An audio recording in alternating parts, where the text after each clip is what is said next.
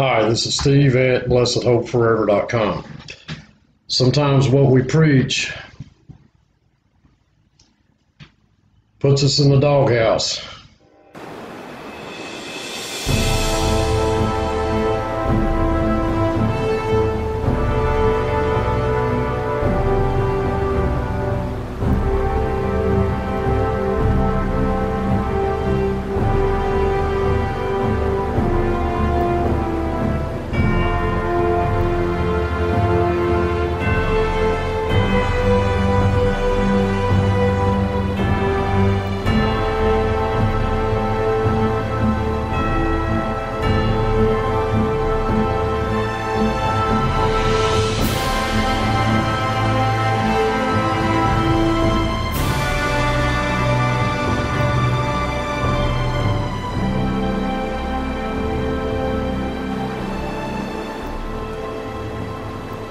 Gracious Heavenly Father, I just come into your presence once again by means of our Lord Jesus Christ and in the Holy Spirit. Thankful for the opportunity that you've given us to continue to fellowship together in your word, to feast upon it, to bask in the wonders of your grace. I just ask that you would filter out all the foolishness, but seal to our hearts that which is truth and only truth, for it's in Christ's name I pray. Amen. I'd like to begin by reading the last 5 verses of 2 Peter chapter 3. Wherefore, beloved, seeing that ye look for such things, be diligent that you may be found of him in peace, without spot and blameless, and account that the long suffering of our Lord is salvation, even as our beloved brother Paul, also according to the wisdom given unto him, hath written unto you, as also in all of his epistles, speaking in them of these things, in which are some things hard to be understood, which they that are unlearned and unstable wrest, as do also the other scriptures, unto their own destruction. Ye therefore, beloved, seeing ye know these things before, beware lest ye also, being led away with the error of the wicked, fall from your own steadfastness, but grow in grace and in the knowledge of our Lord and Savior Jesus Christ, to whom be glory both now and forever. Amen. And we are studying together in the Epistle to the Romans, verse by verse, and in our last study together, we were in the areas of verse 19 of chapter 9, Romans chapter 9, verse 19. Now, I hear all kinds of opinions on the sovereignty of God. God is sovereign. That means that he created the heavens and the earth, and he created you so that you are sovereign. And now we have 2 sovereigns in the universe. Our only source of evidence and authority is the Word of God. If God is not absolutely, completely sovereign, supremely sovereign over every single minute detail of your life, then your theology collapses. If that's what you believe, then that has ruined the entire basis of your biblical theology.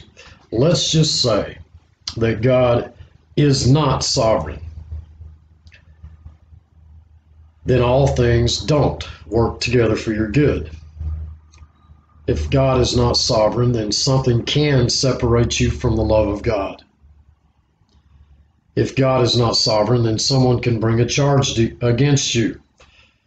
Then you are not made righteous, and the truth that much of Christianity today holds dear becomes useless if God is not sovereign. If man indeed holds the final trump card, if he has the ultimate say in how the course of human history is determined,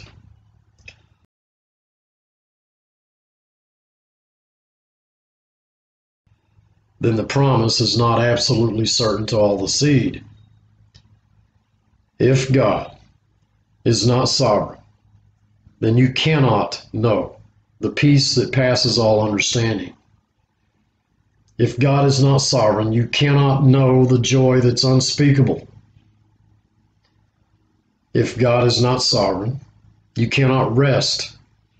In fact, if God is not sovereign, much of the hallowed beliefs of Christianity cannot be true. The only way in the world that we could go through chapter 8 in the book of Romans is that God is absolutely sovereign. I don't know why Christians rebel so much against the sovereignty of God. Jonathan Edwards wrote that early in his Christian experience, he hated any concept of the sovereignty of God. And the more he studied the scriptures, the more he came to realize that it was not only true, but essential. It was essential to Christianity. And in his later years, it became the great source of his joy, his rest, his peace, and his trust. And I declare to you that if in any way you believe that man is sovereign in any area of his life, then the great truths of Christianity are not yours. You cannot know them.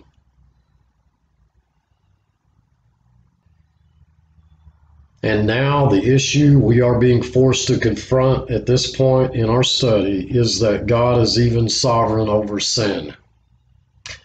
And that seems to be a hollowed area in the lives of Christians. Oh, that cannot be. I tell you, dearly beloved, and I believe it's based on the Word of God, that no sin has touched your life that did not go through the sovereign plan of God. If you want to worship a God who is not God, I suppose that's your choice, but it won't change the fact. Therefore, he hath mercy on whom he will have mercy, and whom he will he hardens. And you will read article after article that attempts to prove that God did not harden Pharaoh's heart, but it was that God was simply letting Pharaoh do what Pharaoh wanted to do, when there was one reason why God raised Pharaoh up, and that was to show his power in him. Now, does he have that right? Why don't you argue that with God? Don't argue it with me. And we come to our verse. Therefore, thou wilt say unto me, and there are areas of Scripture that gender a question, and I suggested to you that if you are properly teaching the truth of Scripture, these are questions that will come back. If you are properly teaching God's sovereignty, thou wilt say unto me, why does he find fault? For who can resist his will? A good answer is nay, but O man, who are you who repliest against God? I wouldn't do that. How many times I've heard people say, well, if God be just, then this is not possible, or that is not possible. Listen, there is no if. There is absolutely no question. God is just. What God does is right. Why did he raise up Pilate? To condemn Christ. Not what Pilate wanted to do, but it's what Pilate did. By the determinate foreordination and counsel of God. Nay, but O man, who art thou that repliest against the God? God in that verse is articulated. There's only one God. No matter how much people rebel against it, we worship the God of truth. There is no God but the God of the Scriptures.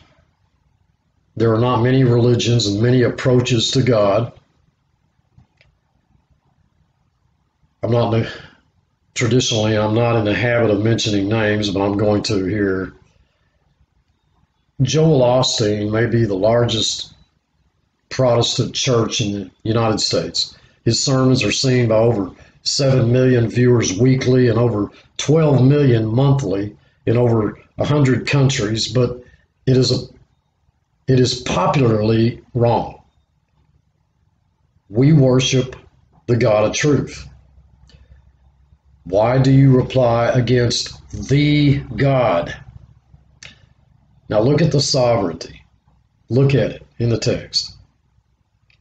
Shall the thing formed say to him that formed it, why did you make me this way? You can note there are three answers. Why doth he yet find fault? For who has resisted his will? The first one is, who are you that replies against God? Shall the thing formed say to him that formed it, why hast thou made me thus? You didn't make yourself. Now, you may subscribe to some kind of foolish thought that we're self-made men and self-made women.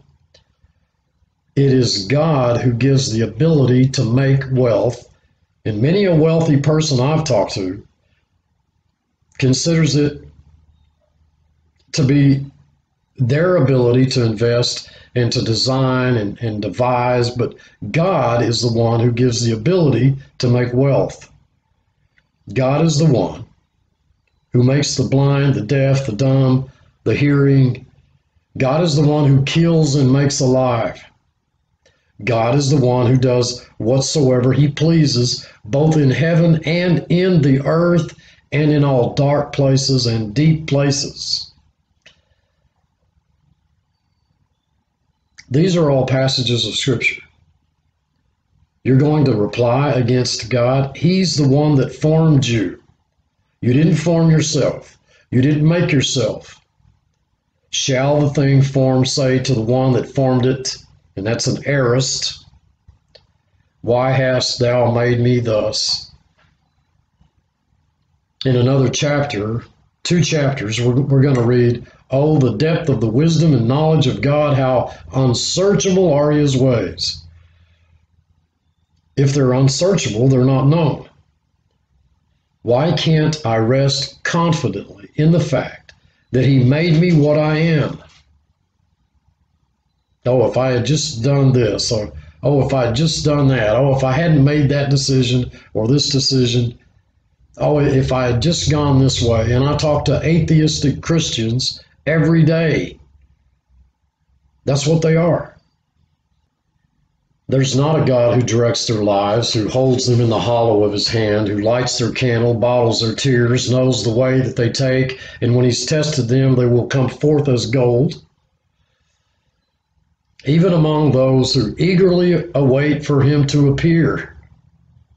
Oh, if I hadn't done this or hadn't done that, and they live in what I call Christian atheism. He formed you. The question is not why he made you that way, but to rest in the sovereign grace of the Almighty God. Doesn't he have power over the clay of the same lump to make one vessel unto honor and another unto dishonor? And oh boy, have we touched a boil. I would assume that you consider yourselves products of the Reformation. Let me tell you very bluntly that the bulk of modern Christianity is Romanism. And I don't mean by that the Roman Catholic Church. I mean most of the Christians I talk to. The Reformation says that you are redeemed by the faithfulness of the Lord Jesus Christ, and that as a redeemed person, you'll believe. You do not become redeemed by believing. You are not born again because you believe. You may read it on the internet, page after page after page. You know, once one accepts Christ, he becomes a new creation in Christ Jesus. And the very inference is that the depraved, incapable, spiritually dead individual can accept Christ. the Reformation. No, you are redeemed because you are born by the sovereign will of God. And as a new redeemed creation, you can believe, accept, and receive. My sheep hear my voice. Not only that, God not only redeemed his own, but he reprobated the rest.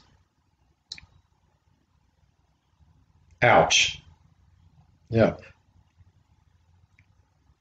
He formed one vessel unto honor and another unto dishonor. This is what the text clearly says. And Christians, you would think that you had stuck them with the cattle prod when you tell them that. Popular opinion is that after the fall, we now have a fallen creation, and in that, God chose some to redemption and some to reprobation, or he at least left them to reprobation, reprobation. He didn't have to do anything because they were already fallen. But your Bible is telling you that you were chosen in Christ before the foundation of the world. You were elected in Christ before man fell. That's what your Bible's telling you. God made one man unto honor and another unto dishonor. If you don't like that, I guess your case is with God. The scriptures declare it to be true. Hath not the potter power over the clay? And the answer is entirely obvious. Absolutely. He can grab that lump of clay and fashion a beautiful vessel or something that is terribly ugly. That's up to him. You ask, does he have any right? Who questions his right? What we know is what God has told us. The only God we know is the God of revelation, not a God that we made up. If God be God, he wouldn't do this or he wouldn't do that. How do you know that? And yet I believe most Christians believe in a God which they have designed. When I talk to people who are avowed atheists, I find that they don't believe in the God that they've designed. Well, I don't believe in him either. The only God I know is the God of this book. If these things aren't true, it's up to you to search the scriptures daily to see whether or not they be true. Doesn't God have the power over the clay of the same lump? And people say, yeah, but bear in mind, Steve, that was a fallen lump. It's fallen clay. If the potter didn't do anything with it, it's all dishonor. That isn't what the text says. It says he had to make a vessel of dishonor and he had to make a vessel of honor. I believe God sovereignly decreed this before he ever created the heavens and the earth. And I've suggested before, I do not believe God is in heaven making decisions. God decreed and that's it. Before the worlds began, he decreed, and he decreed everything that's touched your life. If he didn't do that, he's not sovereign. And you cannot possibly tell me you do not believe in the sovereignty of God, and yet you believe all things work together for your good. You can't tell me that you believe in the sovereignty of God, and yet you believe nothing can separate you from the love of God. Those are oxymorons. The reason nothing can separate you from the love of God is because God is sovereign. The reason everything works together in your life for your good is because God is sovereign. The reason he knows the way that you take is because he is sovereign and he's laid out that way. He formed some vessels to honor and some to dishonor, and we come to an interesting verse. It's the first one in the Bible that talks about why God created. I don't know how many articles I've read where people have sat down and surmised why God created. He created this, he created for this or that reason or the other thing. There are, as far as I know, only 7 glimpses in Scripture of why God originally did what he did, and this is the first one. What if God willed to show his wrath against sin, to make his power known, endured with much long suffering vessels of wrath, having been perfectly fitted in past time for destruction? Bear in mind, this follows verse 21, where he made some vessels unto honor and some unto dishonor. And now, what if God willed to show his wrath? He made one that was of value to him and one that was of no value to him. He's patient. He endures with patience or long suffering in situations that in situations he controls. You and I, we endure in situations that we don't control. That's a different word in the text, but that word can't be used of God. This word is macrothemia or macrothemia. He endures in situations that he does control. So he is in that situation by his own design, by his own sovereignty, and he controls it. So he's going to make his wrath known against these vessels of dishonor. Does he have a right to do that? Well, you question him, not me. I believe absolutely that my God is righteous and that he has a right to do anything he considers to be righteous. Further than that, I believe he's done that. I don't see God saying, "Oh wow, that happened. I'll have to change my plan." And I didn't know that that was going to happen.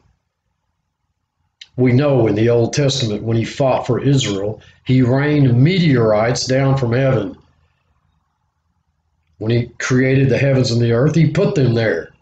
And they were up there in orbit for, I don't know, God knows how long, just because he had them ready for that one single battle.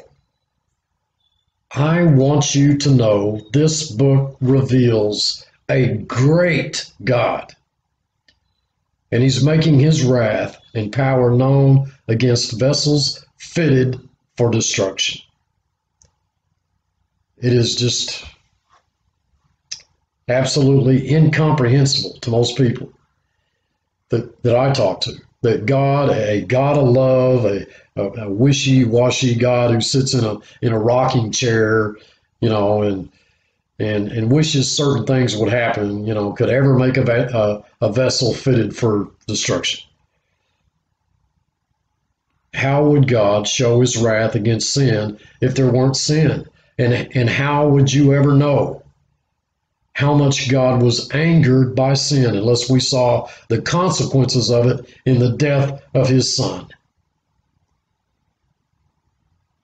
Now we find that he willed to make known the riches of his glory on vessels of mercy, which he also had afore prepared unto glory. There's a difference, an interesting difference. The vessels fitted for destruction is a perfect passive. The vessels prepared unto glory is an aorist. And I think there's a world of meaning in that change. There's a difference between verse 22 and 23 in the sacrifice of Jesus Christ. That prepared unto glory is vested in the finished work of Jesus Christ, even us, whom he has called, not of the Jews only, but also of the Gentiles. Now ye brethren, as Isaac was, are all children of promise. Folks, think of that. As Isaac was promised to Abraham years before he was born as a true son. Not a son by some scheme, but a true son of Abraham and Sarah. So you were promised to Christ as a true son before the world began. You are children of promise. Even us, whom he's called, not of the Jews only, but also of the Gentile. The call isn't that you did something, that you accepted Christ. The call is that which took place before the foundation of the world, that you would hear and respond to him in due time. In fact, his timing, because you were chosen in Christ before the foundation of the world, before the world began. I think there's a great difference in God sovereignly directing your life and God making you a robot. I don't think you're a robot. I think you actually do what you think you want to do. I think you all do what you want to do. And that's the problem with the word for will. If you look it up in the dictionary, it means desire. What do? You do the thing that you desire the most. Folks, if I engineered a situation where I knew exactly what you were going to do, and I engineered it, and you did it, did you do something that you didn't want to do? No, you did exactly what you wanted to do. You weren't a robot, but in actual fact, behind the scenes, you were directed by the sovereign power of the Almighty God. Enter Pharaoh. Well, I should say, enter every person ever mentioned in the Word of God. No, allow me to go one step further, every person ever created. No, nobody, folks, can escape the sovereign will of God. And I am not a fatalist. I believe God so engineers my desires so that my desires are what he determined to be done. Now, I know that this is difficult. I know that these passages that we're going through are very difficult for a lot of people. I don't have all the answers. All I have is the Bible, and my Bible says that God directs my steps, that God has decreed that all things work together for my good. No matter what decision I make, God has decreed that it works together for my good. I've used the illustration before. Standing out down by the river, the creek, a stream somewhere, where the water is flowing in one direction, which can be seen as the will of God. The water flowing in one direction, think of that as the will of God, the determinate will of God, flowing in one direction. And all of the sand, the rocks, the pebbles, all of the sediment, all of the debris along the bank of that stream that is caught up and swept up in that current are all the decisions that you and I make. But those decisions cannot in any way alter the direction of that current. We serve a mighty God. Look, I love you all. I truly do. This is Steve. Thanks for watching.